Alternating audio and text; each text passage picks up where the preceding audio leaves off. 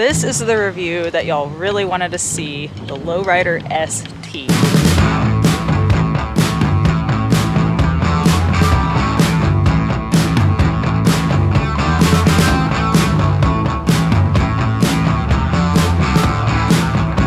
Today is day 2 of the Harley-Davidson press ride in Santa Barbara, California, and I'm getting the opportunity to test ride the highly anticipated 2022 Low Rider ST, the newest addition to the Softail lineup.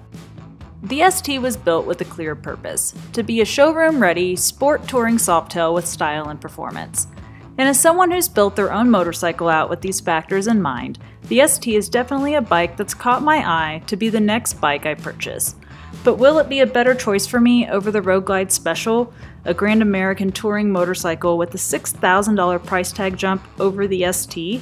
Today, I'm getting my first chance to figure that out, and hopefully help you make a decision for yourself on whether or not the Low Rider ST is right for you.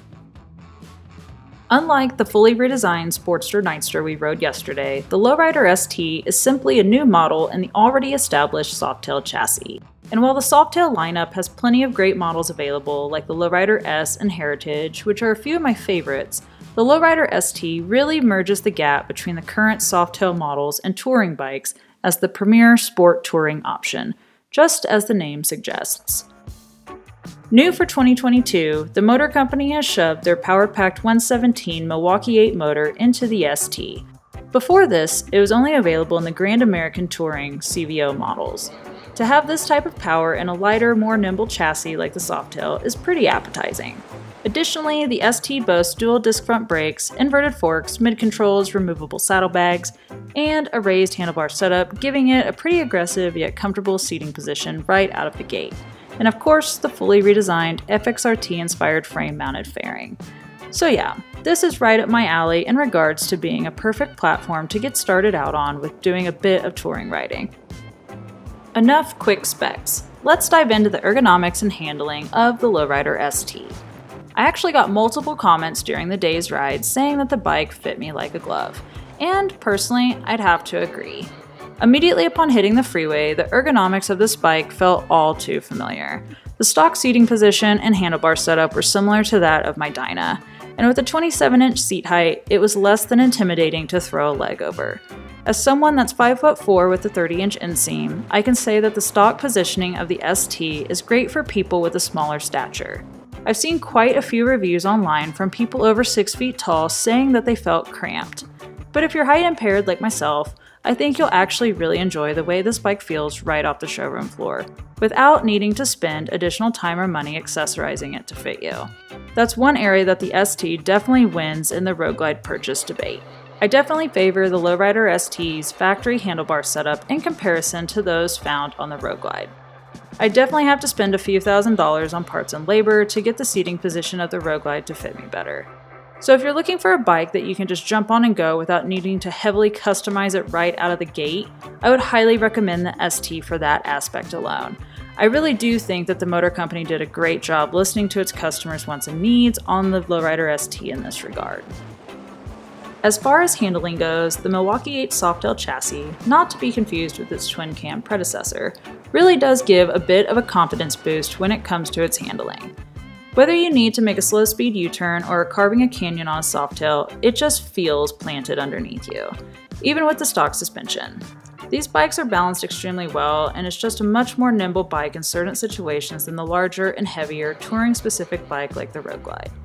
The overall handling of the Softail chassis in comparison to the touring lineup has its pros and cons and are going to vary from rider to rider. Personally, I prefer the handling of the Softail over the larger touring bikes for around town or even day rides. And while Road Glides and other touring models definitely provide more comfort on long hauls, the Softail is a great contender for comfort, especially for someone of my stature and overall health. I'm in my early 30s, have minor lower back issues, and can comfortably do 500-mile days on my Dyna. Sure, upgrading to a touring bike would make my rides feel like a literal road sofa, but the ST still provides enough levels of comfort to make it worth considering. Lastly, I really enjoyed the fixed fairing on the ST and felt that it did a great job cutting the wind while still providing some airflow through the vent. Like many people who have voiced their opinions on social media, I was hesitant when I first saw photos of this bike online. but once I got to see it in person, the fairing grew on me a bit. I'd love to see the motor company offer a lower fairing option similar to the FXRT, but when I asked if this was in the plans, I was told that they currently had no intentions of making any accessories such as that for the Low Rider ST. And even if they did, they legally wouldn't be able to tell me, so we'll see what happens in the future. I'd definitely consider installing a taller windshield on long hauls if I was going to purchase the Low Rider ST. For whatever reason, the wind buffeting seemed to hit right at my helmet's visor, and on longer trips with hundreds of highway miles, I'd want that wind to be pushed just a little bit further over my head. Ironically, on the Road Glide, I don't get any air to my face with the stock windshield setup, so on hot summer days, it's a bit stuffy riding that big old bike with a full face on. Is that your jam? Apparently Morgan Wallen's my jam, yeah. There's only one thing I've ever loved as much as motorcycles, and that's music. The Rockford audio kit was one of the biggest things that appealed to me about the new ST. As much as I love using a Bluetooth communication system on my helmet, I really enjoy the ability to listen to music straight from the bike itself. After getting to ride the Road Glide in Arkansas for a week, it was really hard to go back to just utilizing my headset on my Dyna. Unfortunately, I couldn't hear the audio as well as I had hoped at highway speeds on the Low Rider ST. And there's a couple of factors that probably played into this. One, the wind noise from my helmet as I was testing out a budget-friendly helmet option that weekend, and two, as I previously mentioned, the wind buffeting coming off the stock windshield. These things are going to vary from rider to rider tremendously. Perhaps if I had worn a higher-end helmet with less wind noise and/or had a higher windshield installed, my opinion would be a bit different. Overall, the sound was definitely there, as you can see me singing along in a few of these clips. If you're planning to ride this bike around town at speeds lower than 70 mph most of the time, I think you'll really enjoy the audio kit. If you're planning to spend most of your times at speeds higher than that, you might be left looking for an extra notch or two on the volume controls. Which brings me to my next observation. This audio system is exceptionally hard to control while riding in comparison to Harley's actual touring models. If I was gonna buy this bike, you definitely wanna have something to control the audio while you're riding it. Okay. Because I wanted to turn it up once we left, and I can't control my phone. Unlike the Road Glide and other touring models that feature touchscreens and hand controls to manage the infotainment system, the ST does not have any of this since the audio system is offered as an accessory. There is an audio-specific app offered by Harley-Davidson to give extra control of the audio on your phone, but it's not a necessity to use the system.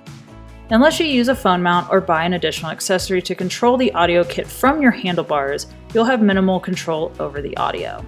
This isn't a make or break for me, but the current audio offerings for the touring bikes from Harley-Davidson, in addition to the aftermarket world, are definitely more appealing.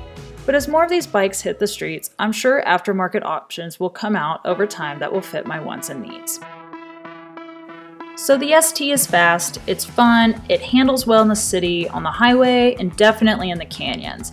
But is it really touring ready like the name suggests? The ST comes standard with quick release, waterproof saddlebags that hold a combined 53 liters of luggage. Now, that's a good start, but you're definitely going to need to add a sissy bar or other luggage accessory to this bike in order to fit all of your road trip necessities. For reference, I use two 20-liter dry bags to hold most of my camping gear on the back of my Dyna.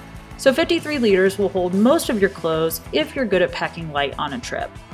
The Road Glide definitely takes the cake in the luggage capabilities in the saddlebag category. Both the ST and Road Glide saddlebags are waterproof and can be locked, which is a plus over purchasing bags like I currently use on my own Dyna. And I think the biggest gripe that I hear from people online about the Low Rider ST's bags is that they're asymmetrical, which is true, but after riding behind multiple STs all day, I can say that it's really not that noticeable. That is, if you're going to keep the stock exhaust. Obviously, if you plan to customize your bike, that might make the size difference a bit more noticeable.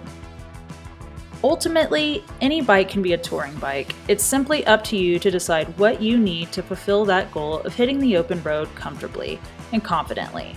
Personally, I don't need Harley's Grand American Touring chassis to be comfortable. I can easily do 500-mile days on a Softail. I also travel solo on my bike, meaning I can store more luggage where a passenger would normally be sitting. If carrying a passenger is a factor that you're considering for yourself, well, that's where a touring bike definitely wins this entire debate in regards to storage and overall comfort. For me, I can confidently see myself putting a deposit down on a Low Rider ST and really enjoying it as my next cruiser-styled bike instead of the Road Glide Special. I really enjoy the Softail in far more scenarios than I do the touring platform. Plus, it's got all the features I'd want in a bike with room to still customize it to my liking. And hopefully, you'll enjoy it too. Let me know if you have any questions down in the comments below about the new Low Rider ST that maybe weren't answered in this video, and I'll see y'all on the road. Later, y'all.